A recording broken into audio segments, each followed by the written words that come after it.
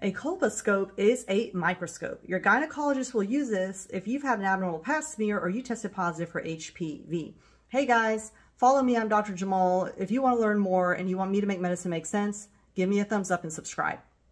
The primary goal of this procedure is to allow the gynecologist to identify precancerous lesions or spots and actual cancer early so they can treat it and prevent it from going into full-blown cervical cancer.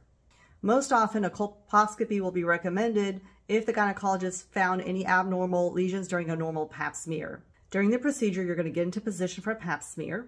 You'll get into the stirrups. They're going to use a speculum to help open the vaginal canal. They will drop a few drops of a solution such as acetic acid. In comes a colposcope in which the doctor will visualize any abnormal areas such as discoloration, any abnormalities involving blood vessels or the like, and this will help guide future biopsies if needed. Remember, a colposcope is a diagnostic tool to allow your gynecologist to continue to treat you and form a plan.